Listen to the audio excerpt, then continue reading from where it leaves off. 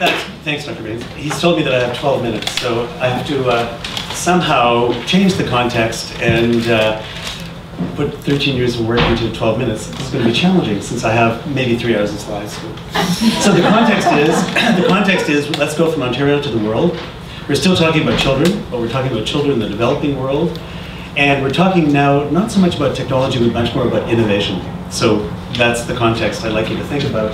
And this was the title that someone wrote for my talk, Pushing Nutrition Paradigms from Lab Edge to 50 Million Children in 10 Years, addressing an unresolved global problem through innovation, focused research, and partnerships. And I guess I will press these too. So this is the critical pathway to get from an idea to reaching 50 million people. And you can see that there are 5 components, and each component has a major sub-component in it. And if I had more time, I would actually talk to you about each one of those components because they are really interesting.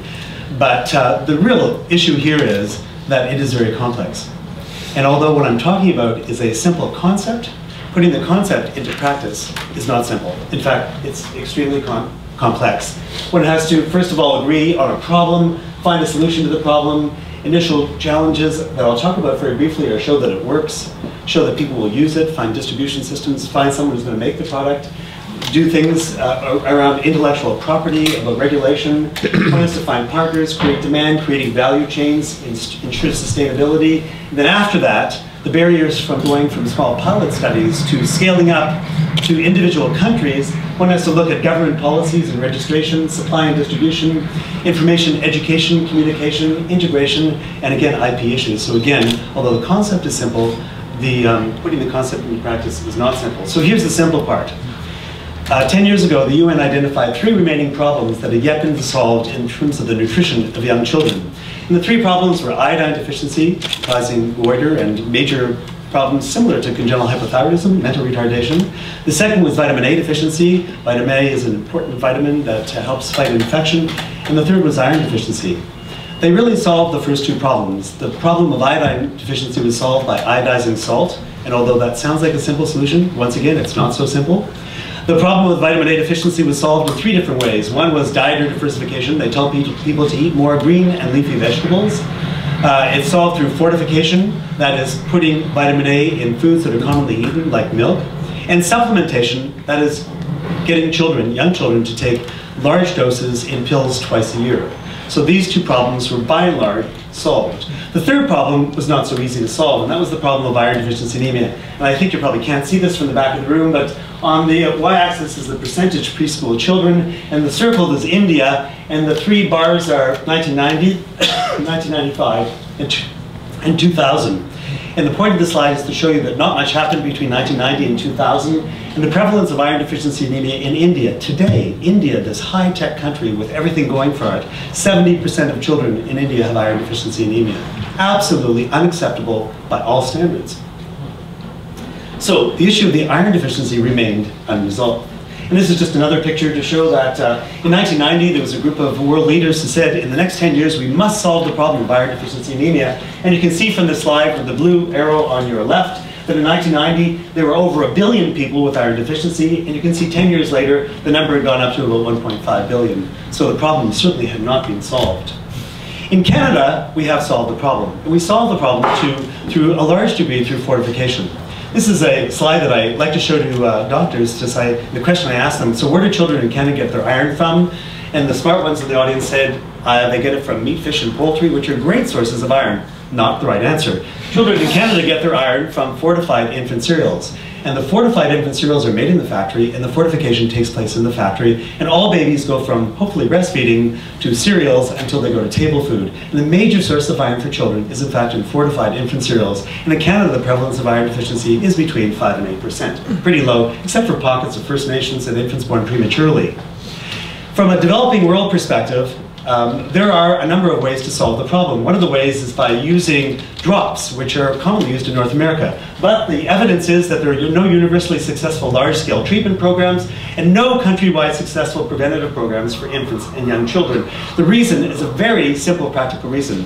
And these are all reasons related to compliance. The drops have a terrible taste, they stain children's teeth black and dark brown, and parents simply won't use them over long periods of time. And for that reason alone, there have been no successful programs anywhere in the world, and the number of individuals have gone from 1 to 1.5 billion. Poor compliance with liquid iron supplements because of the strong metallic taste, teeth staining, hard to measure, potential for overdose, and a medical model is hard to sustain over the long period of time, so they simply don't work. In 1996, two individuals, myself and another person, were asked to come to UNICEF's distribution headquarters in Copenhagen. UNICEF had two questions for us. One is, should we, UNICEF, be concerned about iron deficiency anemia? And the second question was, if the answer to the first question is yes, what should we do about it? And they said, your answer has to be based on evidence. So we both came to the same conclusion. We said that the best estimate is that there's probably 750 to 800 million children in the world with iron deficiency anemia. So the good evidence is that this is a major problem, you should do something about it. And UNICEF said, we know that. The second one, again, if they wanted to be based on evidence, we both said the same thing, and that is there are no programs that work anywhere in the world, there's no evidence that any programs anywhere in the world work to combat this problem of iron deficiency anemia. So UNICEF said that's unacceptable, go and find out something that works. So, true story, I went back to Toronto, sat in my office and thought, why is it that in Canada we don't have this problem, and in India, Pakistan, Indonesia, many developing countries they do? And the reason quite clearly is that children in the developing world don't have access to commercially fortified baby foods. They make them in the home themselves from locally available commodities. So if you live in South India, you make your baby foods from rice. If you live in Northern India, you make them from wheat.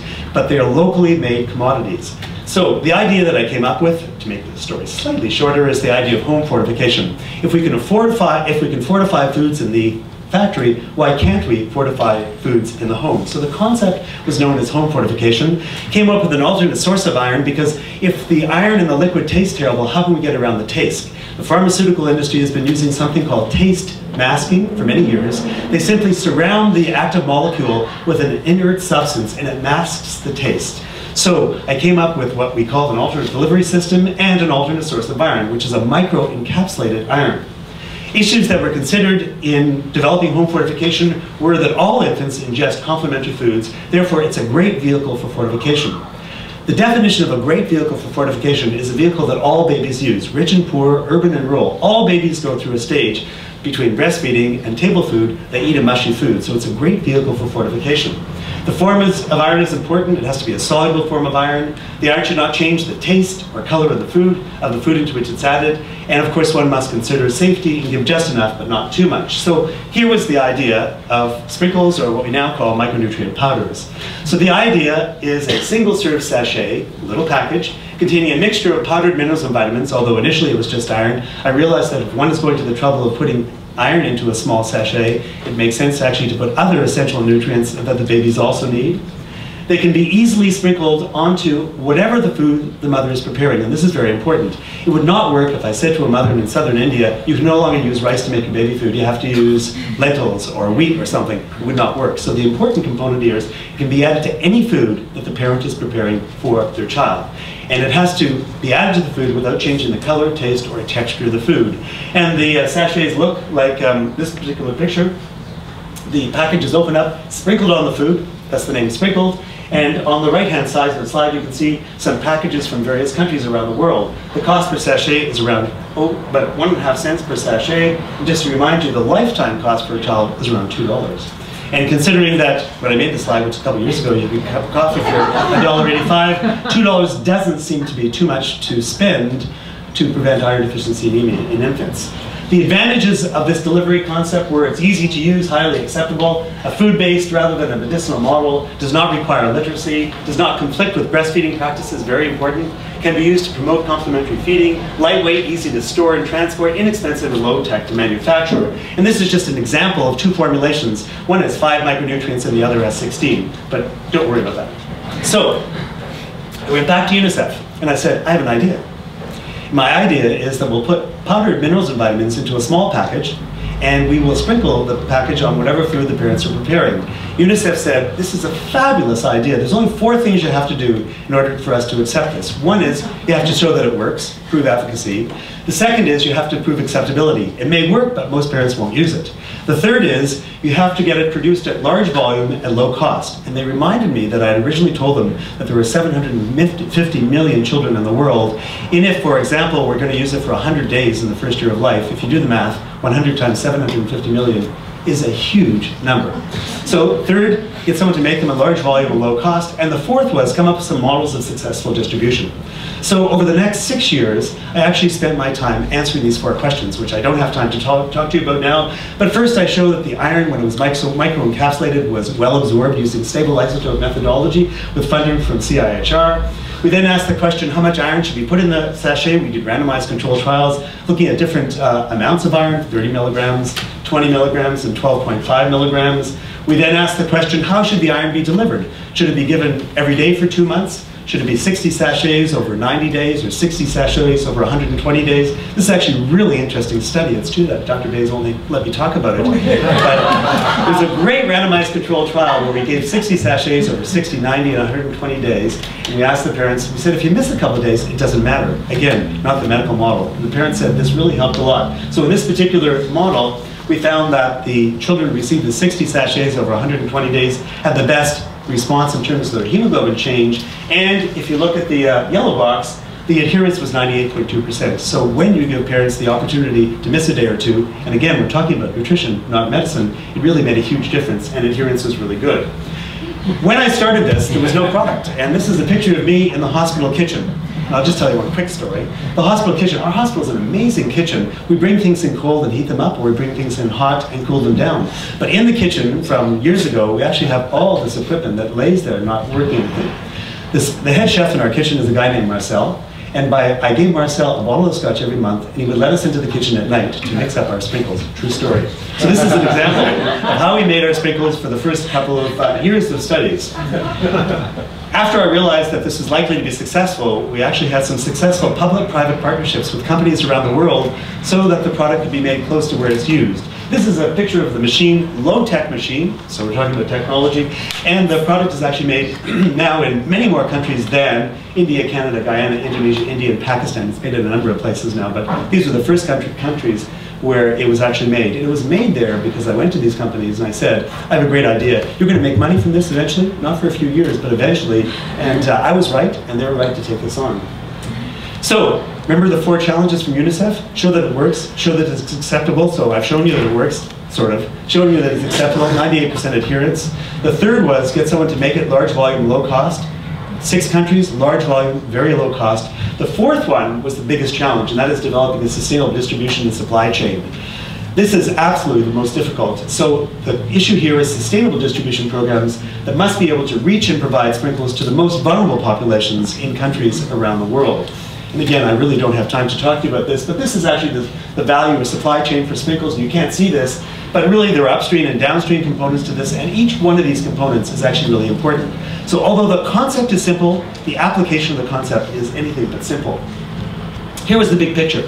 So the big picture was to do efficacy studies, show that it works, and these were done in multiple countries. I naively thought initially that if we did one great randomized controls trial, that would be adequate. Absolutely wrong. The idea of countries accepting something new, or individuals accepting something new in different countries, each country said, it may have been fine in Nigeria, but we live in Cote d'Ivoire, and our children are quite different. Not true, of course, but the reason we did similar studies in different countries was because of small p politics as opposed to big S science. So the efficacy studies were done in Ghana, Canada, India, China, Pakistan, Vietnam, Bolivia, Bangladesh, and Indonesia. We went into some effectiveness trials, that is, it worked, but will people use it? We had some fairly large trials in Mongolia, Bolivia, Indonesia, and China, including some consumer research. Based on this, we developed the product. We did some cost-effectiveness studies in Pakistan. We came up with some distribution strategies, and in fact, our strategies for sustainable distribution are finding the right partners. And the right partners, at least for this type of product, are the private sector for production and some market sector distribution. Major UN agencies like UNICEF, the World Food Programme, and the United Nations High Commission for Refugees, both for advocacy and for distribution. Governments, including ministries of health, usually for advocacy and distribution. We were able to convince 7 governments to include the concept of home fortification in their national nutrition policy. And again, the large global NGOs, including World Vision, Save the Children, etc., for distribution. I know I'm nearly done. So let me go to some of the pictures. So these are nice pictures, you can see them. So I've talked about iron, but I just want to make the point that in Ghana we include vitamin A in the sachet because vitamin A deficiency is a major problem in Ghana. In Mongolia, where vitamin D deficiency rickets is just as big a problem as iron deficiency, we include vitamin D in the formulation to prevent rickets. In Bangladesh, where 6 out of 10 children have anemia from iron deficiency with arrested development, of course the sprinkles contain iron. And in zinc, in Pakistan, where zinc has been demonstrated in excellent trials to decrease morbidity from diarrhea, pneumonia, and other infections, we include zinc in the formulation, and they're distributed through a huge public program called the Lady Health Worker Program. There are 100,000 lady health workers in Pakistan who do primary care. Phenomenally interesting model that I'd love to talk to you about at some point. The impact today, there have been at least 15 million beneficiaries and children in 26 countries. It's manufactured in more than 6 countries around the world. Each year there are at least 300 million sachets being produced. We have used 3 different models of distribution, at least public sector, UN sector, and subsidized private sector distribution. 7 countries have included in their national policy for nutrition, and the impact is a 40 to 50% reduction in the prevalence of vitamin and mineral deficiencies. There's been a major collaborative program, and some of the collaborators are listed on this slide. And finally, just a quote from the World Bank to say that probably no other technology available today offers as large an opportunity to improve and accelerate development at such a low cost in such a short period of time.